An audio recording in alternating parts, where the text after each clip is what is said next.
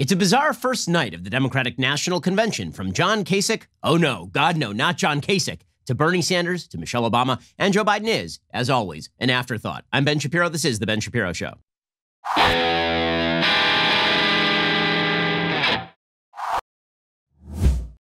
The Ben Shapiro Show is sponsored by ExpressVPN. You have a right to privacy protected at expressvpn.com/Ben. Well, you may have noticed that things are pretty crazy out there, a lot of uncertainty out there, and that is one reason that the price of gold has been skyrocketing for quite a while here. Some of us have been telling you for literally years that you might want to diversify at least a little bit into precious metals, and that the people who should be using to do exactly that are the folks over at Birch Gold. That was way back when gold was $1,300 an ounce. And just look right now, gold is at a new all-time high. Well, that's because gold and silver thrive on uncertainty. Massive unemployment, resurgence in COVID-19, an election around the corner, lots of uncertainty. Well, I'm telling you again, if you haven't reached out to Birch Gold to diversify at least part of your IRA or 401k into a precious metals IRA, or just purchase physical gold or silver from them, go ahead and do it today. Text Ben to 474747. Get a free information kit on protecting your savings with gold. And I have at least some of my savings in gold, and you should too. Birch Gold, they've got an A+ rating with the Better Business Bureau, countless 5-star reviews. Talk to them, have them help you safeguard your investments. They're extremely knowledgeable. They want to help you preserve your savings. Ask all your questions. When you feel comfortable, talk to them about investing. Text Ben to 474747. When you open an IRA in precious metals before August 30th, you will be the first to get a signed copy of my brand new book, How to Destroy America in 3 Easy Steps, for free. Again, text Ben to 474747 to get started. Okay, so it was a very, very weird first night of the Democratic National Convention. Weird because we're in the middle of a pandemic. And so basically, it was a really bad Zoom session, like a really bad Zoom session. It lasted for hours and hours and hours. It had extraordinarily bizarre moments. And as always, Joe Biden was a complete afterthought, because Biden is an afterthought in this campaign. The only reason that Joe Biden is even the nominee for the Democrats is because they literally looked at every single other person and they went, okay, we'll take the dead guy. That was pretty much how they came up with Joe Biden as the nominee. Right? They even looked at Bernie Sanders to the extent that we thought he was going to be the nominee. And then Democrats were like, wait a second, we can't nominate a geriatric communist. That seems like a bad idea. So instead, they nominated the corpse in the corner. Well, if you watched the first night of the DNC, Joe Biden, it sounded like a eulogy for Joe Biden, frankly. It sounded like everybody had sort of messages they wanted to get off their chest about the state of America, and all these messages conflicted. Some of them were, we're radical, and some of them were, we're not radical at all. Some of them were, we're going to unite America, and some of them were, America's garbage. I mean, it was all over the place, but there was one common theme. President Trump is super evil, and Joe Biden is literally not even here, right? No one cares about Joe Biden. Joe Biden is completely irrelevant to these proceedings. Kamala Harris is so irrelevant to the proceedings that when Michelle Obama gave her speech, she recorded it like a week ago, before Kamala Harris had even been nominated as the VP for Joe Biden. And she couldn't be bothered to re-record it so that she could give some sort of shout out to Kamala Harris, which shows you how much Michelle Obama cares about Kamala Harris being the VP. But the real message of this thing was twofold. One, Joe Biden is a complete non-entity, and this entire election is about Trump for the Democrats. They don't care about Joe Biden. And why should they? I mean, the guy's lost 1,000 presidential elections before. The only reason he's even relevant is because Barack Obama plucked him from relative obscurity and made him VP. That is the only reason anyone cares about Joe Biden. And now the only reason anyone cares about Joe Biden is as an empty vessel repository for all anti-Trump sentiment. That's all he is. Okay, that is the entirety. Somebody who's not completely off-putting, who seems sort of empathetic. This is one of their big messages last night. And who is not really anything, right? He's just sort of, he's there. He's just there. He's sitting in the corner. He's like he's this bizarre kind of mannequin that they've got standing in the corner, giving weird smiles at people and smelling women's hair. Like that's all Joe Biden is. That was message number one. It was all about how Trump sucks, and it has nothing to do with Joe Biden. Message number two, and it became very clear that this was the case last night, is that the Democratic bench is just empty. Absolutely empty. So apparently the new Democratic formula for generating popular politicians is elect a Democratic president and then make the president's wife the next big thing. This is the second straight time Democrats have done this. Right now, Republicans don't do this. Republicans didn't have Laura Bush speaking at like the 2008 convention on behalf of John McCain, because Republicans generally don't really assume that the first lady is an elected position in American government that is deserving of the high sort of honor of speaking at a convention. It's a non-political position, right? The first lady of the United States, or the first gentleman, if a woman were to be elected president, that would be a non-political position. That is a person who's along for the ride. And this is why when Bill Clinton in 1992 suggested Hillary would be co-president, everybody was like, hold up a second. We didn't nominate that lady. We nominated you, right? We elected you. Nobody elected Hillary Clinton. But Democrats have this habit of elevating the first ladies to very political positions. They've done the same thing with Michelle Obama. And Michelle is definitely a smart lady, right? She's been able to morph her own image over time from extraordinarily radical and off-putting to everybody's aunt. And now she's kind of injecting the politics back in, the partisan politics back in. You have to recognize the game that was played. In 2008, this was a lady who was accused of saying, incredibly, that to Barack Obama, all this for a flag, right? I mean, there's tape of her doing that. It's unclear what she is saying, but people have read her lips, or they've tried to. This is the same lady who once said openly that the first time she was proud of her country in her adult life is when her husband was nominated for the presidency. And she's very, very radical in terms of her own sort of political viewpoints on the United States. She's very much in line with this sort of 1619 Project idea that the United States was rooted in evil. And then she morphed into, well, she's the nice lady who makes like vegetable gardens right over at the White House and is very unifying and is a good mom and all of this. Now, she was always a good mom, but that was the part of the personality that they decided to focus in on. And then she wrote this very popular book, Becoming, all about her American journey. And now she's morphing back into politics. They closed last night with Michelle Obama, who's never been elected to an office at all, right? Who is not a relevant political figure at all, who herself has said that she doesn't want to be seen as a relevant political figure, and yet there she was closing out the night. So how shallow is the Democratic bench? Their next big thing is the wife of the last big thing, right? That's how shallow the bench is. So those were the two messages last night, is that Democrats looked at Michelle and they said, we wish that we had nominated you, and Joe Biden is sitting off to the side being a corpse, and that's good enough for them. We're going to jump into the actual weirdness of the convention in just one second, because it was very odd. And we're going to get to the true message of the convention, which actually happened before the convention. And then we'll get to, or at least the primetime convention. Then we'll get to what happened in primetime, which was the stuff that people watch, but not that many. I think the numbers on this thing are really going to be pretty awful. We'll get to that in just a moment. First, let's talk about your sleep quality. So I will admit to you that I have a little baby, and she's the cutest thing in the world. And she also keeps us up all hours of the night. She was up at 2 last night. She was up at 5 last night. She will not sleep through the night. So those moments between her feedings, those are moments when I definitely treasure my Helix Sleep mattress. Helix Sleep has made a mattress that is just for me. Helix Sleep has a quiz. It takes just 2 minutes to complete. It matches your body type and sleep preferences to the perfect mattress for you.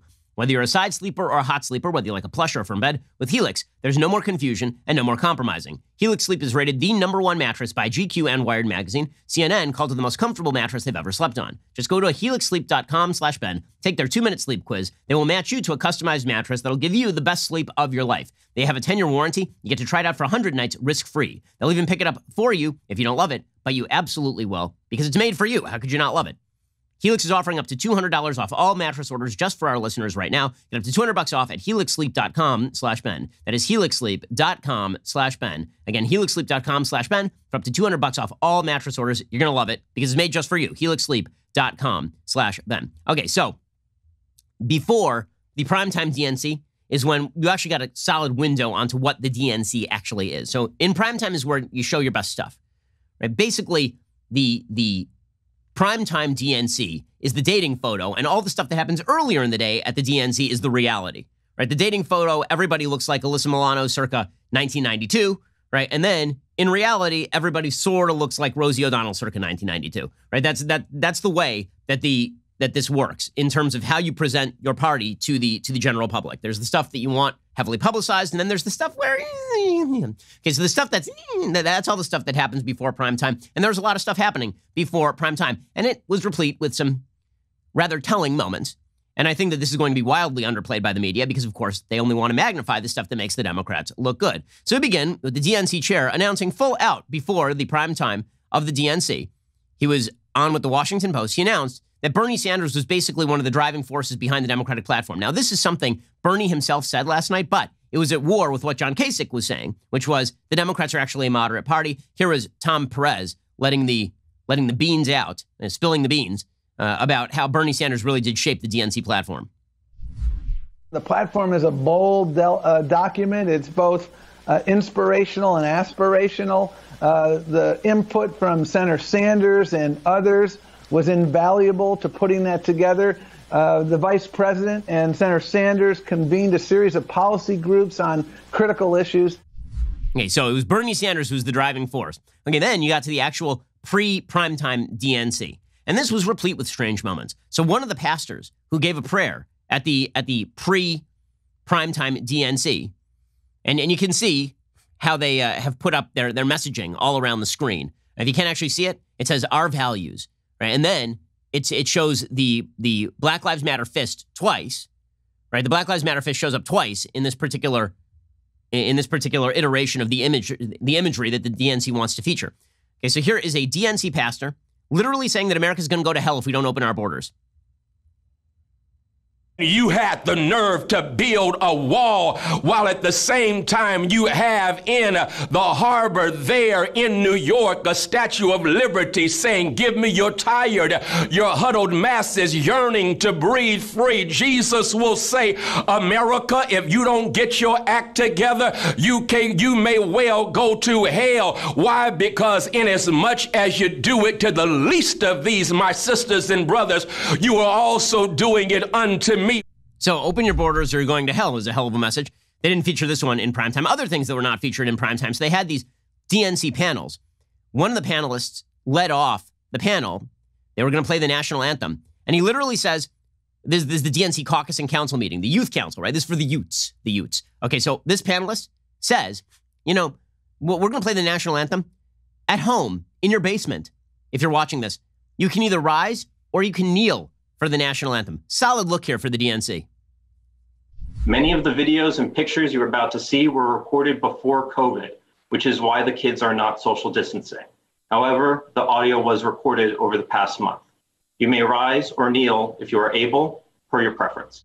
Okay, so the heart and soul of the DNC is all the stuff that happens not in prime time. Right? Just like the heart and soul of what you look like is the stuff you don't put on your dating profile.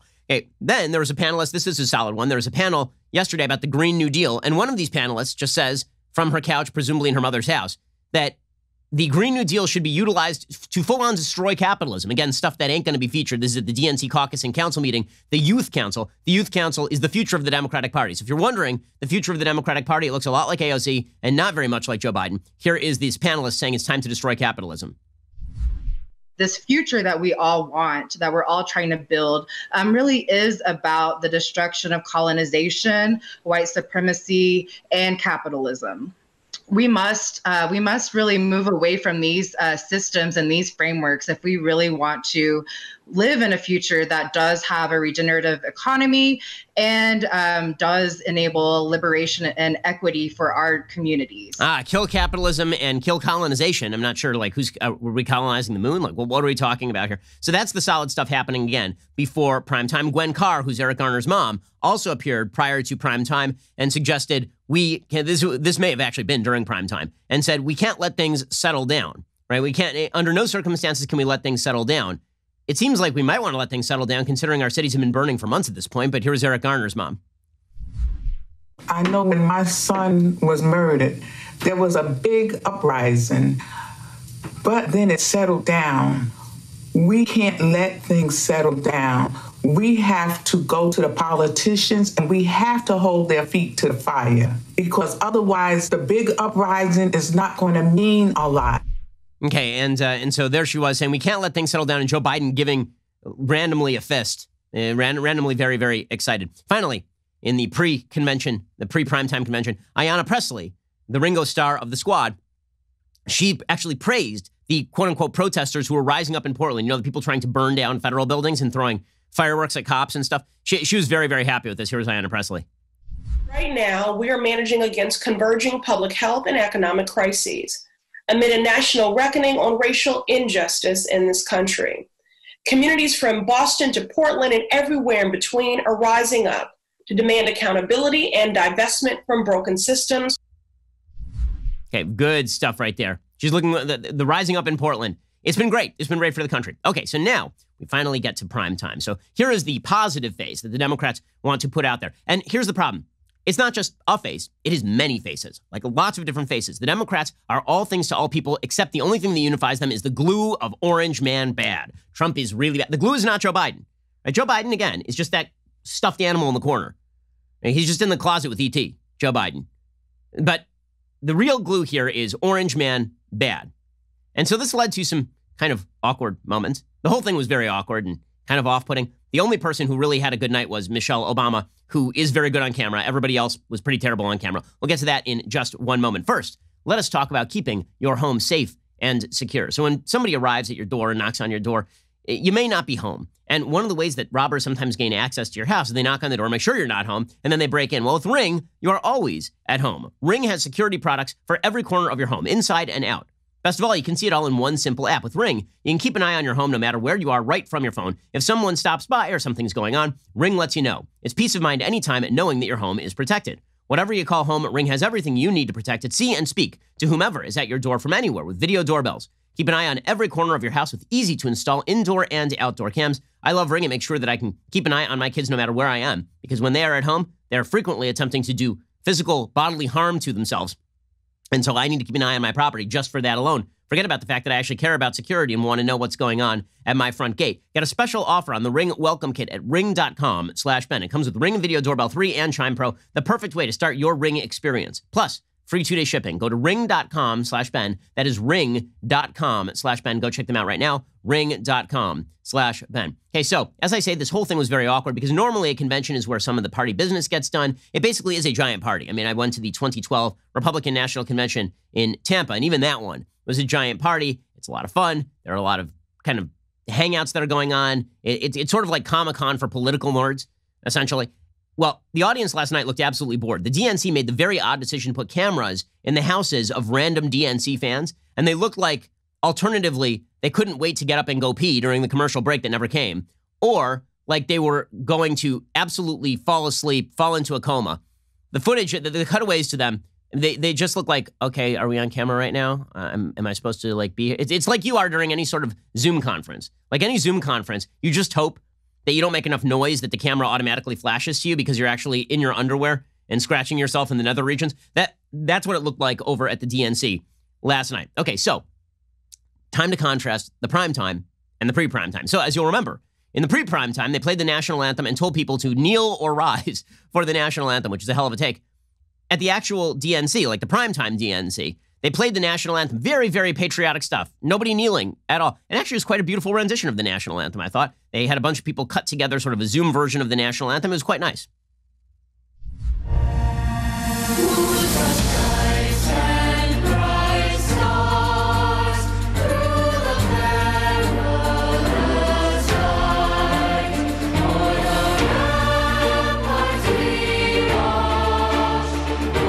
I think not. I mean, you can pretend that you like patriotism, I guess, if you're the Democratic Party, and when you're not openly celebrating Colin Kaepernick kneeling for the national anthem and suggesting that it's the anthem of a cruel, racist nation. Biden's grandkids then emerged to lead the Pledge of Allegiance, which, again, Democrats have said is bad because it includes the phrase under God. Right? So, but now it's good again, right? Again, this is the dating profile for the Democrats. We're not that crazy. We like the national anthem and the Pledge of Allegiance. And then sotto voce, it's like, well, but if you kneel for the national anthem, that's the best of America. And if you say the Pledge of Allegiance is too weirdly religious, that's also the best of America. So here they were pretending they like the Pledge of Allegiance. Not the kids. I'm sure the kids love the Pledge. I'm sure that they all love the Pledge of Allegiance. Here are the kids. I pledge allegiance to the flag of the United States of America and to the republic for which it stands, one nation, under God, indivisible, with liberty and justice for all. Now, let me just say, if they play this at the RNC, the Democrats get very, very upset because they said under God. Very, very bad. Okay, then the Democrats opened. Who did they open with? They opened with famed woman of the people, Eva Longoria, from like Desperate Housewives, who has become a political figure in her own right. She was featured at the last convention in 2016, that super successful convention. She introduced this thing, and then she introduced regular people. The regular people. Hollywood's bizarre fixation with the Democratic Party and the Democratic Party's bizarre fixation with Hollywood took on some really weird overtones in this particular DNC. As we will see, the way the DNC concluded the evening was probably the weirdest way that any evening of a convention has ever been concluded. I mean, it was super, super odd. We'll get to that in a little bit. Here was Eva Longoria opening this thing up because we all need to hear from the lady who hasn't been relevant since Desperate Housewives. The past few months have tested us all. We've lost more than 170,000 family members and friends to COVID. This tragedy is compounded by the loss of jobs and income. But it's not just the past few months. The past 4 years have left us as a nation diminished and divided.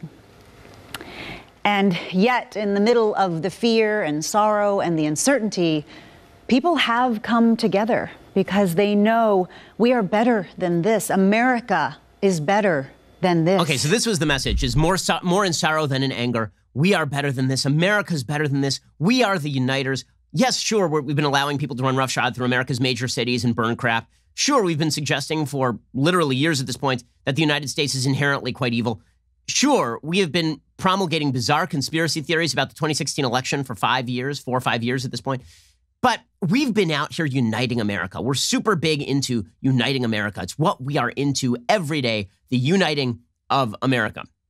So this was their message. It was about empathy and unity. And I know you're sitting to yourself going, wait a second, empathy and unity, like haven't we been watching people burning cities to the ground? And as for your unity, haven't we been watching you pretend that southern states are evil because they're not Andrew Cuomo? And the answer is yes, all of that is real and all of that has been happening, but that's not the dating profile, guys. The dating profile is unity. Unity. So basically what this Democratic strategy last night was Donald Trump is a mean man. Right? It wasn't about his policies. Very little was discussed about his policies. And there was very little focus put on working men and women across the country, right? There was very little about the Democrats' economic plans, how they're going to make life better for working people in the United States, which is usually something they focus on, the blue-collar workers. Instead, it was sort of like a bizarre recap of 2016 where everything was culturally focused and focused in on Trump's character. Now, it didn't work in 2016. Maybe it'll work this time because people are more upset about COVID. But it's a weird strategy to take, right? Because you could theoretically talk about the competence level more than anything else. And this is what Michelle Obama did, right? That's why she's the most successful politician of any of these clowns. But that really isn't what they went for. Instead, what they went for overall was, isn't the country just feeling too mean right now? And I'm looking at Democrats who have been involved in canceling anything they don't like and suggesting everybody they don't like is a racist and believing that America is filled to the brim with bigots and horrible people. And I'm just thinking, you guys are the expositors of American unity? Truly? You want an overarching government that crams down on 49% of the population, the political preferences of 51% of the population. You're looking forward to a federal government overriding fundamental American rights, ranging from freedom of association to freedom of religion. And you guys are the unifiers and the empathetic ones? But that requires a little bit of background knowledge. So most people don't have that background knowledge. And so what they see instead is, look at these nice people and they're saying nice things. There's so much niceness, so much niceness. So it was a made-for-Hollywood version of reality that included some bizarre moments. And the Democrats featured George Floyd's brother. He asked for a moment of silence. Now, again, not a person in America thinks that George Floyd should have died. No one. Right? Not a Republican, not a Democrat. Nobody thinks George Floyd should be dead. Okay, and as it turns out, the fact pattern may be that he actually did not die of the knee to the neck, right? The original state autopsy suggested that he didn't die of the knee to the neck, that he actually died because he had some pretty significant pre-existing drug use and medical conditions. The Democrats start with George Floyd's brother asking for a moment of silence and talking about George Floyd. Because this is sort of a Hollywood production, the DNC, the focus is not on how we solve the problem of police brutality. Instead, the focus is on talking about George Floyd's character, which is it's kind of a weird focus because George Floyd had a very long criminal record. The story of George Floyd that makes it tragic is not actually George Floyd's criminality, right? I mean, what makes it tragic is that George Floyd shouldn't have died and now he's dead. But instead, what was put out there was the legacy of George Floyd as like a human being. And if you're going to talk about that, then it's almost impossible not to talk about the fact that he was arrested and did time in jail for armed robbery in which he pointed a gun at a pregnant woman, right? That's not relevant to his actual death. But because you're trying to create an overall narrative, instead you sort of put out that message, which is a strange and kind of counterfactual message to the actual problem, which is police brutality, which does crop up. So here was that message last night. My brother George was selfless. He always made sacrifices for his family, friends, and even complete strangers. George had a giving spirit, a spirit that has shown up on streets around our nation and around the world. Please join me in a moment of silence to honor George and the many other souls we lost to hate and injustice. And when this moment ends, let's make sure we never stop saying their names. Okay, and the names that he's talking about are, of course, the names of people who have died in altercations with police. He's not talking about, as the Democratic Party will never talk about, the names of Black Americans who are killed in inner city violence, which is significantly more prevalent than cops killing Black Americans under disputed circumstances. Okay, we're going to get to more of this in just 1 second. First, let us talk about the fact that what you could really use these days is a nice couch. I mean, everybody's watching this stuff from Zoom, right? I mean, you're doing everything you can on Zoom these days. If you've been listening to the show for a while, you probably heard me talk about my Helix mattress. So, exciting news. Helix has gone beyond the bedroom and started making sofas. They just launched a new company called Allform. They're making premium customizable sofas and chairs shipped directly to your door. So, what makes an Allform sofa really cool? Well, for starters, it is the easiest way you can customize a sofa using premium materials and at a fraction of the cost of traditional stores. You can pick your fabric. It is spill, stain, and scratch resistant, the sofa color, the color of the legs, sofa size, and shape to make sure it's perfect for you and your home. They've got armchairs and love seats all the way up to an 8-seat sectional, so there's something for everybody. We've got one at home. It is just fantastic. I have an Allform sofa. We picked out a 3-seat sofa with chaise in the sand color with espresso legs. If getting a sofa without trying it in store sounds a little risky, you really don't need to worry about it because you get 100 days to decide if you want to keep it. More than 3 months. If you don't love it, they'll pick it up for free and give you a full refund. They also have a forever warranty, like literally forever. So it's durable, it's super comfortable, it looks fantastic, and it's made just for you. To find your perfect sofa, check out allform.com/Ben. And Allform is offering 20% off all orders for our listeners at allform.com/Ben right now, which is a great deal. 20% off all orders when you go to allform.com/Ben. That's allform.com/Ben. Okay, then we get to the actual politicians in the DNC. And so we begin with the also-rans, meaning the people who were once sort of considered for the VP slot and then were completely ignored because they didn't fit the bill. So Amy Klobuchar was allowed like 60 seconds to talk about why she doesn't like Trump. And again, that is the only message here, right? There's no message about why Biden is good. It's all about how Donald Trump is bad. Here was Amy Klobuchar passed over because the Democrats decided they needed to check intersectional boxes. So here is Klobuchar, who won many more votes than Kamala Harris, but is not the vice presidential candidate, making a joke about Trump hating the post office or something. I believe that the right to vote is fundamental, and the post office is essential. You know, the president may hate the post office, but he's still going to have to send them a change of address card come January. And then there's Gretchen Whitmer, the governor of Michigan, who has presided over a pretty significant death toll in the state of Michigan. In fact, if you look state by state in the United States, it's one of the worst hit states. Right? She was one of the people who was apparently shipping the old people back to the nursing homes with COVID. Right? That was one of the actual policies in the state of Michigan. Michigan currently ranks 9th in America in terms of death rate per million, surpassed only by New Jersey, New York, Massachusetts, Connecticut, Louisiana, Rhode Island, D.C., and Mississippi. And so here she was last night saying that Joe Biden and Kamala Harris will lead by example. Again, the way the Democrats mean lead by example is we're not actually going to do any leading. We're just going to have Joe Biden say things, sort of the same way that Joe Biden says he wants a national mask mandate with no empowering authority and no actual plan. That's leading by example. The way Gretchen Whitmer leads by example is by banning people from buying seeds at the local store while allowing her husband to go boating or something. Joe Biden and Kamala Harris will lead by example. It'll be science, not politics or ego, that will drive their decisions. They know the health of our people goes hand in hand with the strength of our economy. They know action begets action. Over the past few months, we've learned what's essential, rising to the challenge, not denying it. By rising to the challenge, she means that she did a terrible job in Michigan. And people who live in Michigan know this is the case. Then Muriel Bowser, who's briefly considered on the VP ticket, right? The D.C. mayor, who's most famous for painting stuff on sidewalks while people get shot in her city. She emerged to talk about her amazing record at the DNC. The story of our nation's capital is a story of reckoning. It was here that John Lewis and Dr. King spoke on the steps of the Lincoln Memorial. But we have to do something, too. Each and every one of us challenge our own biases. If we see something, do something. Together, we can turn this reckoning into a reimagining of a nation where we, the people, means all the people. And she shot this from directly above her giant Black Lives Matter mural that is located in the middle of the street in Washington, D.C. It hasn't stopped people from getting shot in Washington, D.C., but she at least gets to talk about it. Finally, the Democrats moved on to Andrew Cuomo. Okay, so their big pitch here, because, again, they don't have very good policies. In fact, no policies, so far as I can see. Because the Democratic pitch is that Donald Trump is a mean, bad man who is mean and bad, they're focusing in on COVID, right? COVID is the big thing. This is the overarching meta-narrative, is that Donald Trump doesn't care about you, and that is why your family member died of COVID. But you know who does care about you? Andrew Cuomo, the worst governor in America.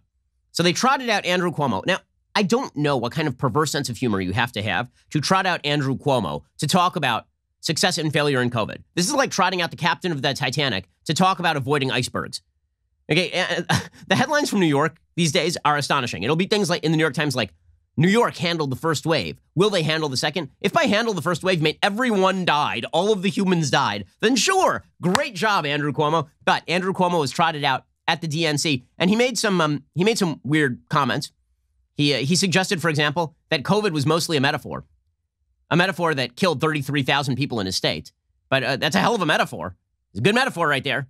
Here's New York Governor Andrew Cuomo talking about how COVID is a symptom, not known as COVID, just demonstrates how we were already so divided. What COVID mostly suggests is that you probably shouldn't cover up nursing home deaths. His state deliberately covered up nursing home deaths, said there were 6,600 of them, there were 11,000. Here is the governor of New York, Andrew Cuomo, who, when he is not being grilled by his brother about his nostril size, is letting old people die in his state. We went through hell, but we have learned much. We know that our problems go beyond the COVID virus. COVID is the symptom, not the illness. Our nation is in crisis, and in many ways, COVID is just a metaphor. A virus attacks when the body is weak and when it cannot defend itself. Over these past few years, America's body politic has been weakened.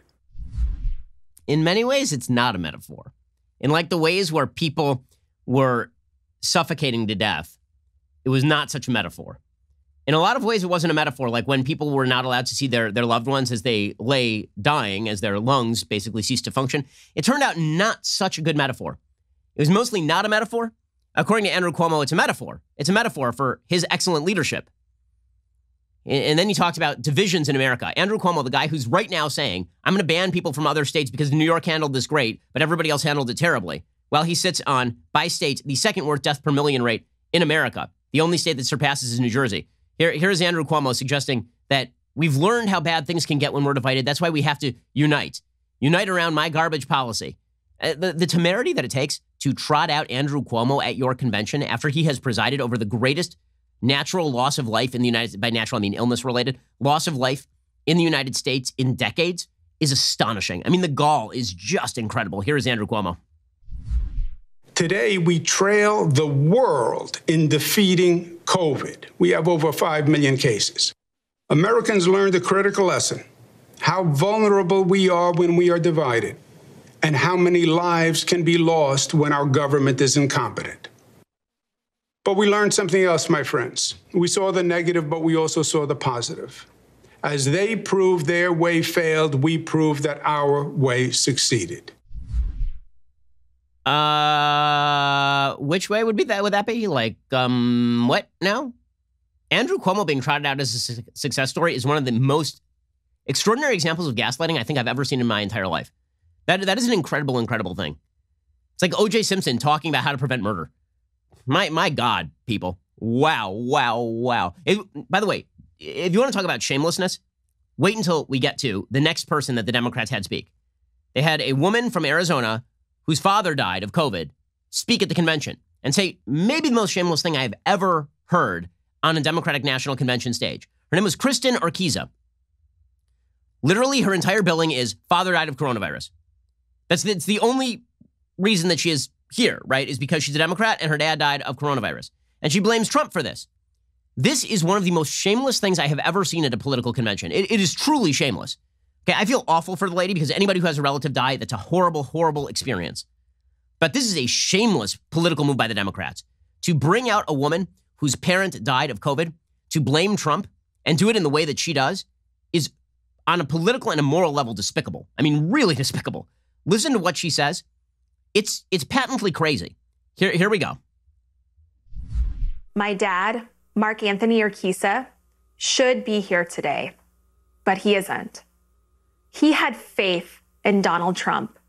He voted for him, listened to him, believed him and his mouthpieces when they said that coronavirus was under control and going to disappear, that it was okay to end social distancing rules before it was safe, and that if you had no underlying health conditions, you'd probably be fine. My dad was a healthy 65-year-old. His only pre-existing condition was trusting Donald Trump, and for that, he paid with his life. So apparently only Trump voters have died. Anybody who listens to Trump died. If you didn't listen to Trump, you're fine. All those people in New York who died, entirely Republicans. To blame Trump for this guy dying of COVID I mean, this is equivalent to when there was an ad in 2012 blaming Mitt Romney and Bain Capital for firing a guy so his wife would later die of cancer. Like, the idea that, like, is there any evidence that he just went out there willy-nilly and started macking on people who had COVID because he believed Trump? That's such an unbelievable statement that her dad is dead because he trusted Trump, as opposed to what? Like, you know what this is? Honestly, that sort of take on life is a bizarrely ritualistic take on what it takes to mitigate risk. That if you just don't vote for Trump, I guess you're immune to COVID now. If you don't believe Trump and you pay no attention to Trump, then apparently you're immune from COVID, which is weird because every single state that leads in death in the United States is a blue state. Every single one. All of them. The only one in the top 10 in terms of death per millions that is not a blue state is Mississippi. Every other one is a blue state. So I'm failing to see the connection between you believe Donald Trump and you die of COVID. That's an absurd contention. Truly absurd. But the Democrats trotted that out in prime time last night. Okay, in a second, we're going to get to the actual political part of the convention. And this was really 3 separate speakers who were featured in the political part of the convention, and they gave very conflicting messages. One was John Kasich. Oh, God, no. Please, God, no, not John Kasich. Bernie Sanders. He shows up again. He's back. And Michelle Obama, the greatest, wisest, and most wonderful of all human beings. We'll get to all of that in just one second. First, let us talk about the fact that you are spending an awful lot of time these days with blue light technologies, meaning anything with a screen. So are your kids. It can give you headaches. It can make you not sleep as well at night. It can give you eye strain. Literally any amount of excessive screen time with the digital device creates eye strain. Common symptoms from too much blue light: headaches, blurry vision, dry, tired eyes, trouble sleeping. Well, why don't you get some Felix Gray glasses? They're fantastic. They filter up to 90% of all blue light and 15 times more where it matters most, using an industry-leading lens technology proprietary to Felix Gray. 9 in 10 Felix Gray customers report significant symptom relief. Felix Gray features highly curated, timeless styles made from Italian acetate, makes them stylish, durable, lightweight, and really comfortable. Trust your eyes to the most trusted brand in blue light. Over 250,000 happy customers. Order online. Free shipping, free returns, free exchanges, always. All orders include a custom hard case and lens cloth. I've got my Felix Grays. They look great. They reduce my eye strain because, again, I spend a lot of time on screens. If you're getting your kids ready for back to school, you can shop Felix Gray blue light glasses for kids from August 24th to August 30th for 15% off kids' glasses. The offer apply only to kids' glasses. Go to felixgrayglasses.com/Ben for the absolute best quality blue light filtering glasses on the market. Again, they have proprietary technology. It makes them better than anything else on the market. Check out felixgrayglasses.com/Ben, FELIXGRAY, glasses.com/Ben. Do what I did. Start taking care of your eyes. Feel better. Work smarter. Free shipping, free returns, free exchanges. Always. felixgrayglasses.com/Ben. Okay, we're going to get to the heavily political arena of the convention, the Kasich, Sanders, and Michelle Obama triumvirate. First, got to tell you about exclusive membership over at the Daily Wire All Access. All Access members get to join All Access Live. That is our exclusive live stream discussions hosted every night by each of the hosts, including me. This Thursday, August 20th, we'll be doing a very special live stream watch party covering the DNC's biggest speakers with the Daily Wire's own Matt Walsh. The stream starts at 8:45 p.m. Eastern, 5:45 p.m. Pacific. Don't miss this big opportunity to tune in and mock watch the final night of the DNC with Matt Walsh, whose low-key brand of humor I feel might be a little biting. All Access membership also features exclusive access to live online discussions with hosts, writers, special guests, along with not one, but 2 leftist tears tumblers with your membership, as well as early and sometimes exclusive access to new Daily Wire products. So head on over to dailywire.com/Shapiro right now to get 20% off All Access with coupon code ACCESS. That's dailywire.com/Shapiro with coupon code ACCESS to get 20% off your membership.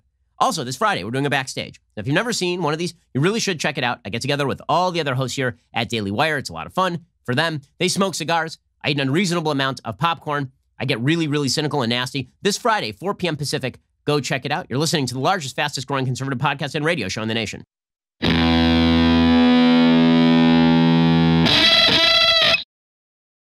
So as I've been saying, there are variegated pitches for the Democrats last night. Pitch number 1 was Trump botched COVID. Let us show you this great leader, Andrew Cuomo. Not the world's best pitch. Pitch number 2 was, we're super patriotic, except when we're telling people to kneel for the national anthem. And then they trotted out pitch number 3, which is, here are our token Republicans. Here they are. They're here to yell about how much they don't like Donald Trump. So they brought out John Kasich. Oh, yes. Oh, God, no. Please, God, no. Not John Kasich, the former governor of Ohio. Now, Governor Kasich, for some odd reason, decided to do his speech from an actual crossroads. In case you didn't get the metaphor, we're at a crossroads, gang. So he literally stood at a crossroads in the middle of a field, like the Scarecrow in Wizard of Oz, because he has no brain. And on one side of the crossroads was quit the 2016 presidential race in March to give Ted Cruz a shot at defeating Donald Trump. That was the crossroads he didn't take. He took the other one that said stay in the race long enough to guarantee Trump the nomination and then speak 4 years later at the DNC and make an ass of yourself. That was the crossroads he chose. But he spoke about being at the crossroads while literally standing at a crossroads, in case you didn't get the metaphor, like Tom Hanks at the end of Castaway. Here was John Kasich, a raisin in the sun.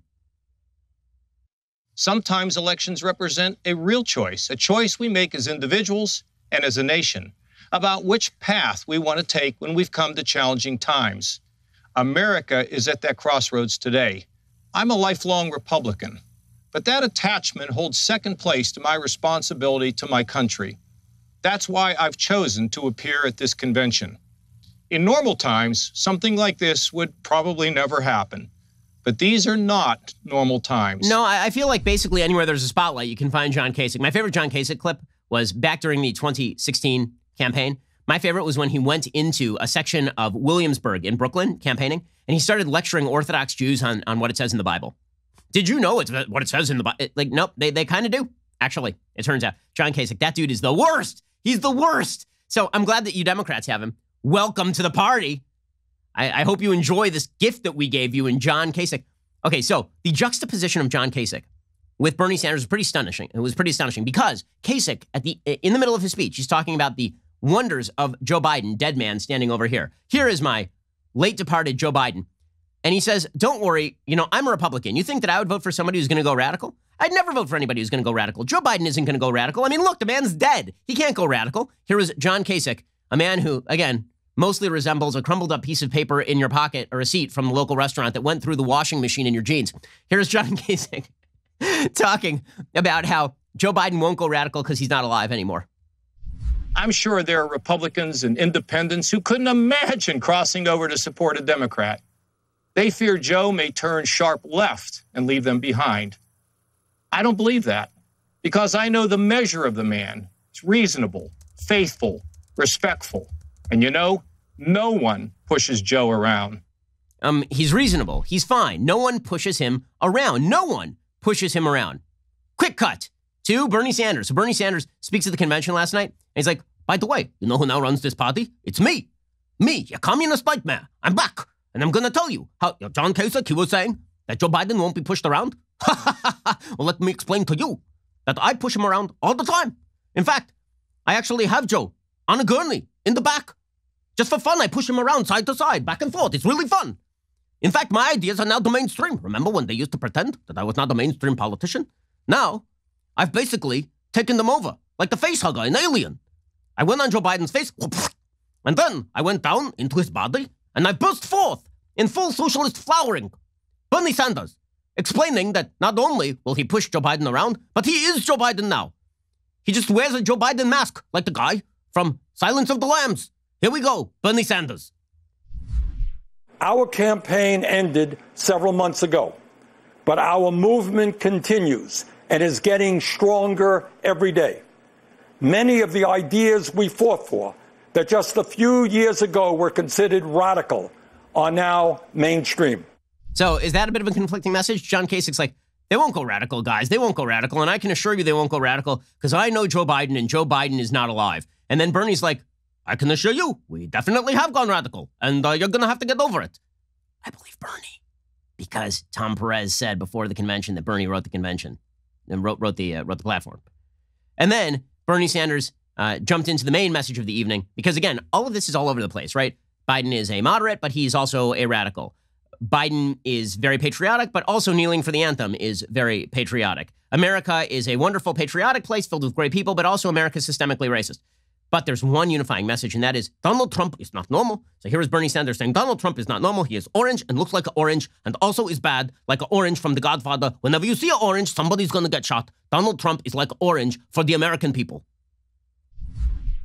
During this president's term, the unthinkable has become normal. He has tried to prevent people from voting, undermined the U.S. Postal Service, deployed the military and federal agents against peaceful protesters, threatened to delay the election, and suggested that he will not leave office if he loses. This is not normal, and we must never treat it like it is. Tell me more about normality, communist who has praised every evil regime from Cuba to China to the Soviet Union. Tell me more, Bernie, about not normal.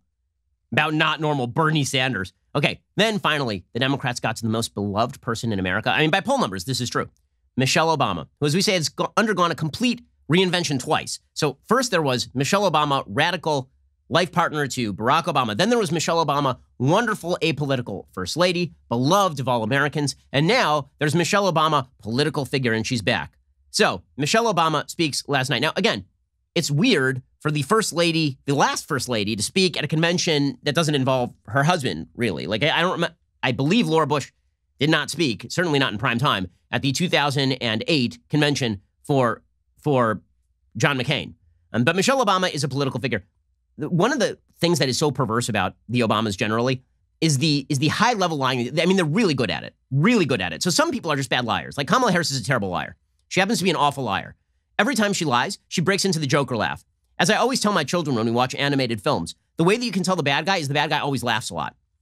Bad guys always seem to be having the most fun in the movies. It doesn't matter what movie you watch. Like it could be a Marvel movie, it could be a cartoon movie. Whenever you have somebody who laughs like a crazy person, that's the bad guy, because bad guys have all the fun. Kamala Harris laughs. It's her tell, the crazy Joker laugh every time she lies.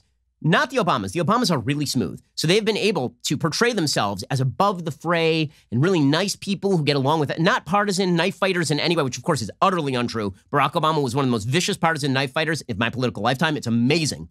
Amazing that he was able to come off as empathetic. I mean, the guy's really gifted that way. Michelle turns out to be a fairly radical character herself. Again, a lady who in 2008 openly said the only reason that she'd been proud of her country in her adult lifetime was the nomination of her husband, which is an amazing statement. I've been proud of this country when Barack Obama was president. I've been proud of this country when Donald Trump was president. I've been proud of this country when Bill Clinton and George W. Bush were president. My pride in the United States of America is not reliant on who has been nominated for president of the United States. Doesn't mean I like everybody who's been president. Doesn't mean I like any of the nominees. But my pride in the country goes a little deeper than that. Michelle Obama has always been fairly radical. She's always been really political, very, very political. But last night, she had to portray herself as an apolitical figure, and the media doing their best to prop her up on this one. She began her speech by saying she hates politics, which is just laughable. Michelle Obama hating politics? Sure. I'm sure Michelle Obama despises politics, by which she means that she absolutely adores politics, has been in it nearly her entire life. You know that I tell you exactly what I'm feeling. You know I hate politics. But you also know that I care about this nation. You know how much I care about all of our children. Okay, so I find this stuff kind of off-putting. I mean, shockingly, I'm not Captain Empathy. But this is the Democrat pitch. So in the end, the Democratic pitch is going to be Donald Trump doesn't care about people like you, which is the biggest question in any presidential election. Usually it's, does this person care about people like you? Trump did that. He actually won that argument over Hillary, who appeared to be completely non-caring about people who are not like her. Michelle Obama makes the case that Trump is not Captain Caring, which is obviously true, right? And that she is very caring. So it all comes down to empathy. Now, as I've mentioned before, there are entire books written about the problems with empathy in American politics. There's an entire book by a guy named Paul Bloom, who's a social scientist, called Against Empathy, the Case for Rational Compassion, right? There's a difference between having compassion for somebody on a rational level and empathy that forces you to abandon your kind of concerns about people who are not the person with whom you're empathizing. But Democrats have decided that elections ought to be referenda on empathy, which always is going to cut in favor of the Democrats, because for Democrats, empathy means us doing something for you, no matter how bad it is, no matter whether it's counterproductive. And Democrats can always say, we'll spend more money. Right? Well, empathy can be equated with money in this particular iteration. So their case is Donald Trump is not empathetic. We, however, are empathetic. We are classy. We take the high road. So here's Michelle Obama saying the Democrats take the high road, which is weird because I've been alive. So no, you don't. No, you don't. I'm old enough to remember when Joe Biden, your current presidential nominee, said that Mitt Romney was going to put black people back in slavery. He was going to put them back in chains. I'm old enough to remember when the Obama campaign ran with the line that Mitt Romney was a sexist because he had a binder of women he was examining for a VP candidate. Sort of like, Joe Biden having a binder full of women he was examining for his VP candidate. I'm old enough to remember when Barack Obama threatened the banks by saying the pitchforks are out front and I can just let them come get you. But according to Michelle Obama, they always take the high road, which is just the greatest myth in American politics. Over the past 4 years, a lot of people have asked me, when others are going so low, does going high still really work? My answer, going high is the only thing that works. Because when we go low, when we use those same tactics of degrading and dehumanizing others, we just become part of the ugly noise that's drowning out everything else. Okay, she's really good at this, right? She's doing it without an audience. She understands that it has to be like an Oprah direct-to-camera moment. She's very, like, just on an aesthetic level, you have to acknowledge that she is very good at her job right here. That doesn't mean that she's telling the truth. Because, as it turns out, when it comes to degrading and dehumanizing and mischaracterizing your opposition and not taking the high road, Michelle Obama did plenty of that last night. Most obvious example, she suggested that the Trump administration throws people in cages. Okay, so here she was last night suggesting the Trump administration throws people in cages. They see our leaders labeling fellow citizens enemies of the state while emboldening torch-bearing white supremacists. They watch in horror as children are torn from their families and thrown into cages, and pepper spray and rubber bullets are used on peaceful protesters for a photo op. Sadly, this is the America that is on display for the next generation. Weird, because the America that was on display during your administration was complete, utter chaos in Ferguson, Missouri, complete, utter chaos in Washington, D.C. and Baltimore. So, yeah, also, I seem to remember that, where those cages got started. You know where they got started, those horrible, horrible cages? With Barack Obama. I have some bad news from the Obama administration era. Those cages began with forced separation policy promulgated by the Ninth Circuit Court of Appeals. They began under the Obama administration, which led to that famous botch where the media started putting out a photo of kids in cages that actually was from the Obama time. But don't worry, she took the high road right there. And the Trump administration is only using rubber bullets and tear gas against peaceful protesters. There are no actual rioters in the streets. They don't exist. They're gone. But she's taking the high road, guys. Very, very high. Very, very high road. Also, she says that the White House doesn't care about black people, which is also taking the high road. So she says that there's a never-ending list of black people who've been murdered by the police. A never-ending list of black people murdered by the police? Well, actually, according to the Washington Post, there are a grand total of 15 black people who were killed unarmed by the cops last year. 15. So that seems like an ending list, not a never-ending list. It seems like mostly an ending list. And in the vast majority of those cases, the people who were quote-unquote unarmed actually were either going for a cop's gun or using some other type of weapon to attack a cop or were physically in an altercation with a cop. But apparently it's a never-ending list, and the White House won't say Black Lives Matter. The White House won't say Black Lives Matter because they don't want to mimic the rhetoric of the actual Black Lives Matter movement, because the phrase Black Lives Matter is a semantic trap that has been laid by Democrats. It is a semantically overloaded term, right? That is why the White House has not used the term Black Lives Matter, because it is unclear what it means. I've mentioned this several times. It means, one, the utterly unobjectionable idea that Black lives matter just as much as any other lives in the United States. Two, the perfectly objectionable idea that the United States is systemically racist and that people are targeting black people for death, which is utterly untrue. The vast majority of black people who are killed in the United States are killed by other black people, just like the vast majority of white people in the United States who are killed by other white people.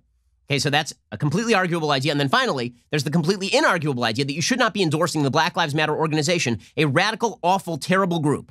Okay, but she says that there's a never-ending list. Again, this is Michelle Obama, who is just the greatest, wisest. Mom is disappointed in us. That was the method. That was sort of the message of this, because she's everybody's mom. Michelle Obama, that's how she's portrayed by the media. Mom is disappointed in you. And she's disappointed in you because the White House won't say that Black Lives Matter while endless numbers of black people are being murdered, apparently by the system, which isn't true, but she's going to push that line anyway.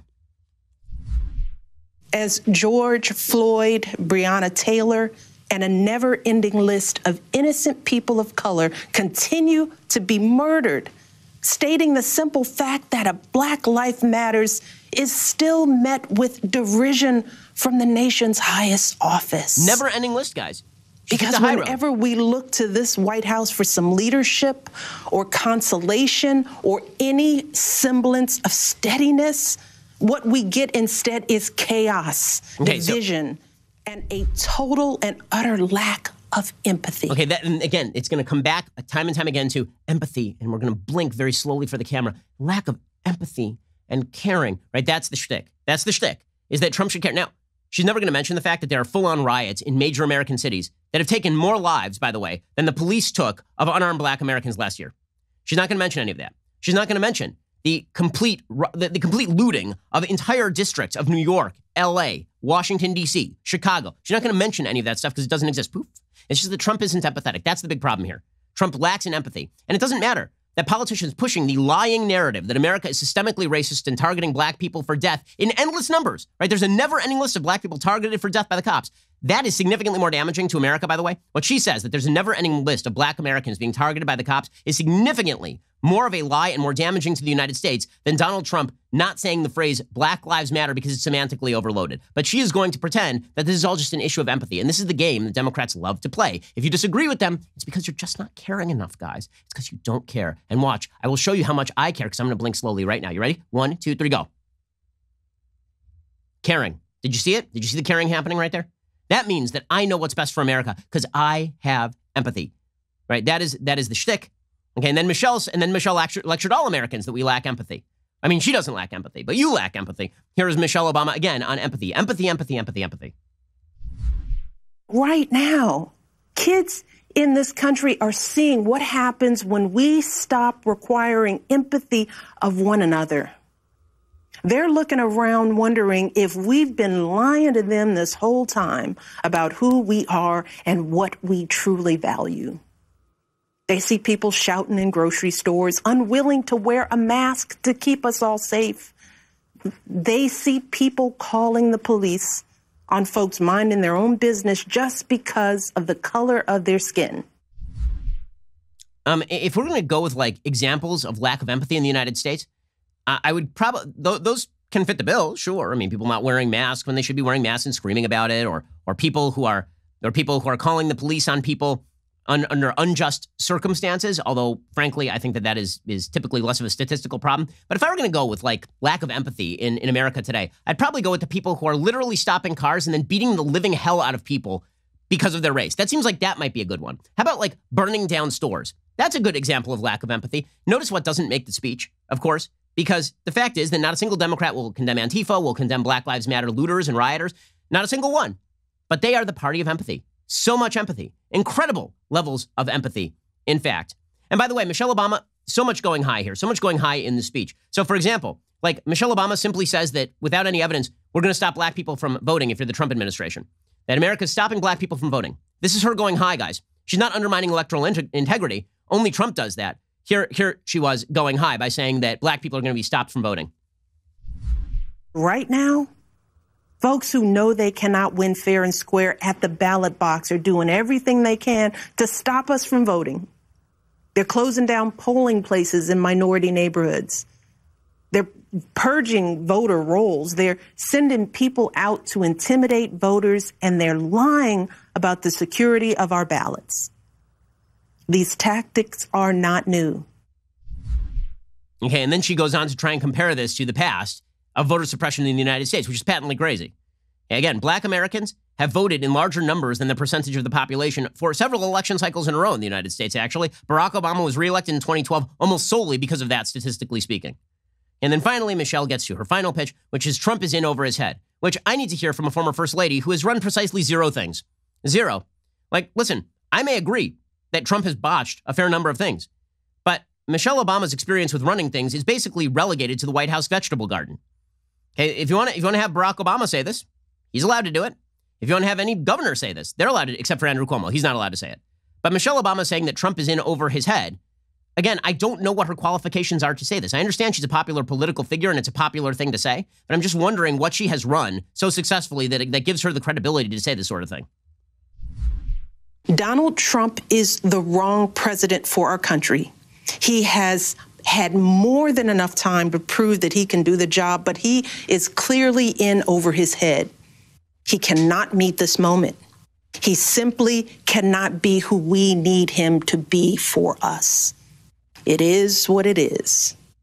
It is what it is, of course, her suggesting that Trump doesn't care about COVID deaths because he said at one point that when people die, that is what it is, that doesn't change. And so a fully dishonest, pretty viciously political partisan speech by Michelle Obama. Effective. She's good at what she does. I mean, I'll say that for her. She's good at what she does. But is she really above politics? Does she hate politics? You get that sense from her?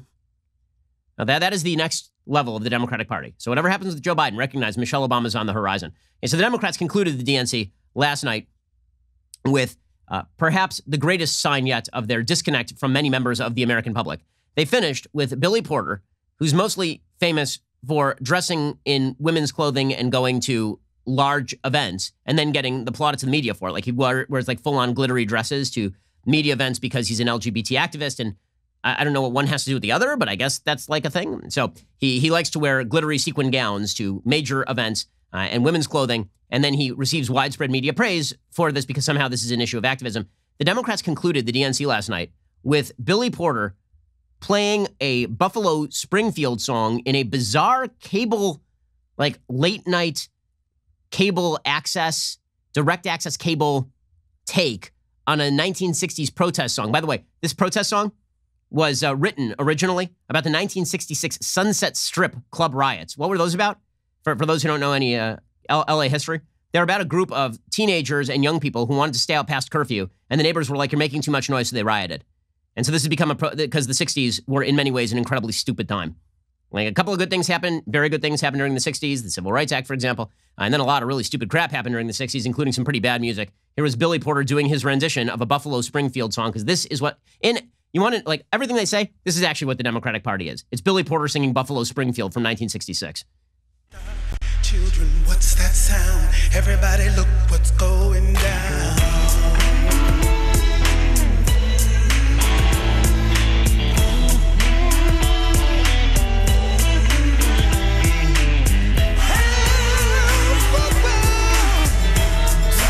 Okay, and then it's just a bunch of slogans popping up behind Black Lives Matter, the Black Lives Matter fist, him dancing strangely and wearing like a weird cape. Maybe Donald Trump will be president forever after all. Like, forever. Alrighty, guys. We'll be back here later today with 2 additional hours of content. Also, I'm doing an All Access Live tonight so we can discuss all of this. Otherwise, we'll see you here tomorrow. I'm Ben Shapiro. This is The Ben Shapiro Show. The Ben Shapiro Show is produced by Colton Haas, executive producer Jeremy Boring, supervising producer Mathis Glover and Robert Sterling, assistant director Pavel Wydowski, technical producer Austin Stevens, playback and media operated by Nick Sheehan, associate producer Katie Swinnerton, edited by Adam Sayevitz. Audio is mixed by Mike Coromina. Hair and makeup is by Nika Geneva. The Ben Shapiro Show is a Daily Wire production. Copyright Daily Wire 2020. Hey everybody, it's Andrew Klavan, host of The Andrew Klavan Show. You know, some people are depressed because the American Republic is collapsing, the end of days is approaching, and the moon has turned to blood. But on The Andrew Klavan Show, that's where the fun just gets started. So come on over to The Andrew Klavan Show and laugh your way through the apocalypse with me, Andrew Klavan.